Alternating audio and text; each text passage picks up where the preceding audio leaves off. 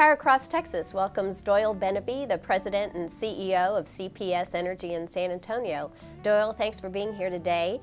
And you have transitioned recently in August 2010 from the largest investor-owned utility in the nation to the largest municipal-owned utility in the United States. Can you tell us a little bit about the similarities and the differences between those two organizations? Well, thanks for the welcome. It's great to speak with you.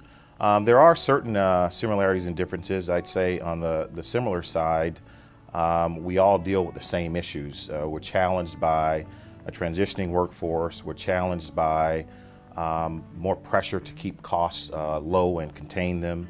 We're also challenged by determining what our future portfolios and investments are going to be as we all transition towards a more of a renewable fleet.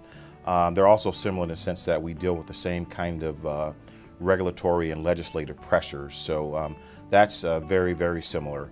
On a different side, I think in an investor-owned utility, your horizon tends to be a little bit shorter than a municipally-owned utility. Also, the principal stakeholders on the financial side in investor-owned utilities are mostly stockholders. You know, there's more equity financing. Of course, here it's all debt financing, and we deal a lot with our bond holders. So that's quite a big difference in terms of the way you analyze and plan for financing. So those are quite a few of the differences, but I'd say all in all, they're both large companies compared to their peers and relatively complex compared to their peers, and for me that's comfortable and fun.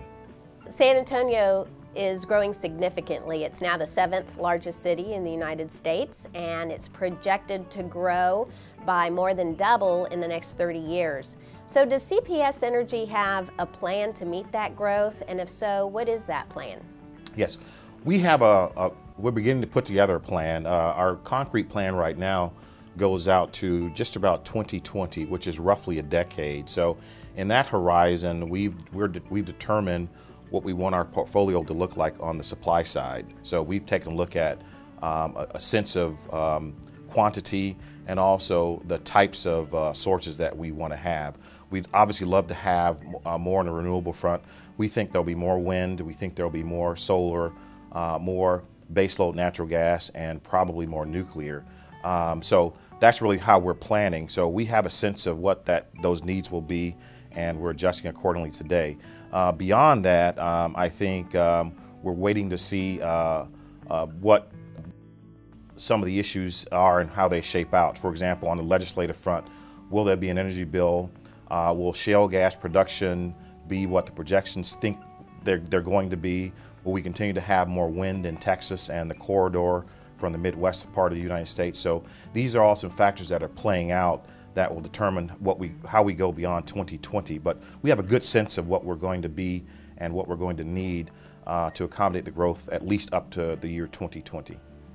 You mentioned renewable power in San Antonio's future, and we know that renewable power can be more expensive than traditional fossil fuel. How can CPS maintain affordable rates for its residents while growing its renewable power portfolio?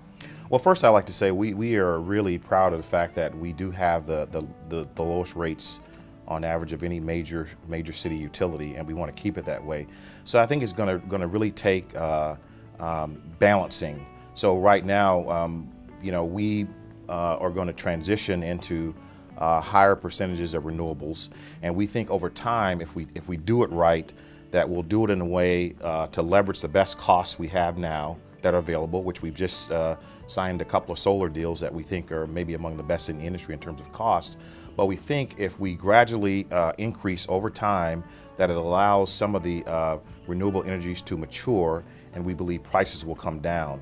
So I think as time goes on, we can transition to more renewables, and if we time it right, it'll coincide with maybe some of the retirement dates for some of our fossil plants. And if we match it right, I think we can transition into more renewables at an affordable price. So today, San Antonio gets approximately 34% of its energy from nuclear power.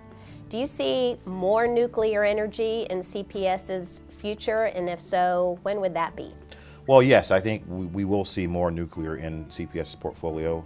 I think it makes sense. I think the question is how much. But I believe nuclear will be a part of our portfolio. We believe in a balanced portfolio. It's going to be some of everything. We want to increase our percentage of renewables, but we also understand there's likely to be a strong presence of nuclear and also natural gas. So here's a question for you. If you could pick just one thing, what would be that one thing that you would like people to know about CPS Energy? Well, that we take seriously our commitment to our customers and community.